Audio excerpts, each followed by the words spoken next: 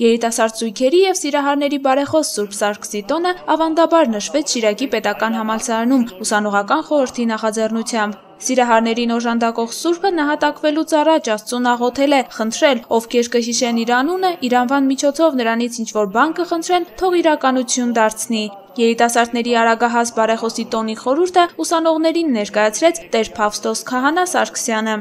Սուրբ Սարգսի բարեխոսությամբ այս բառագային թող իրոք լցնի և զորացնի ձեզ թե իբրև անհատներ,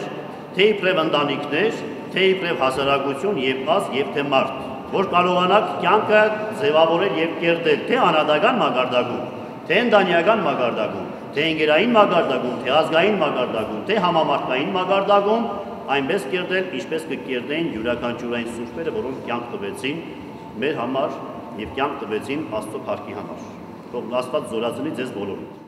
Աղի բլիթը մոգական ուժ է ստանում քահանայի օրհնությամբ միայն, հավատում են երիտասարդները։ Օրհնյալ Քրիստոս Աստված մեր հոգևոր օրհնությամբ, սրտյա և զորացող խորհրդանիշս ձեզ, զիվոր կրեն սամի իշպես ծմերձենալ չար աղամ դիված կանգախարտած այլ ամրացյալ զորությամբ սուրբ խաչի քո փրկեցին համենայն որոգակից սատանայի, և քեզ հանձեն զորնություն ևս փառս, ընթորիվն սրբողոքույթ այժմ և միշտ և հավիտյանս ավիտենից ամեն, օրհնյալ եղելուքի շնորհացու փոքրույթ, երկայքի խաղաղություն, և ծերունե Հիսուս Քրիստոս եղիցի ձեզ և ընդամենեսյանը ամեն։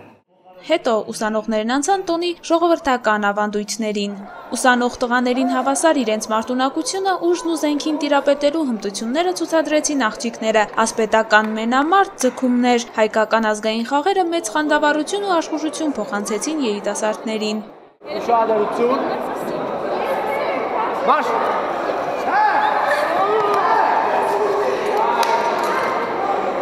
Մեծ ոգևորությամբ ուսանողները մասնակցեցին հրաձգության մրցումներին։ Տղաների և աղջիկների պայքարում լավագույն հրաձիգները որոշվեցին 10 մետր հեռավորությունից 5 կրակոցի արդյունքում առավելագույն միավոր գրանցածները։ 210, 9, 29, մի հատ 9, 38, մի հատ 7, այն է, 45։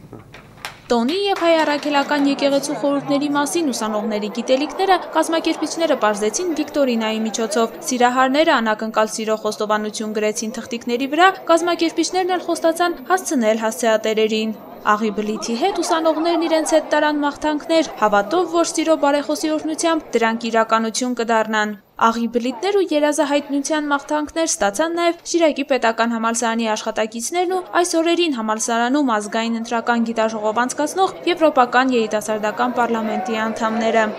Խաղերի ու մրցույթների հաղթողներն էլ պատվոգրեր ստացան, ուսանողական խորհրդի նախագահն էլ խոստացավ երիտասարդական նոր նախաձեռնություններով ակտիվ պահել ուսանողական կյանքը։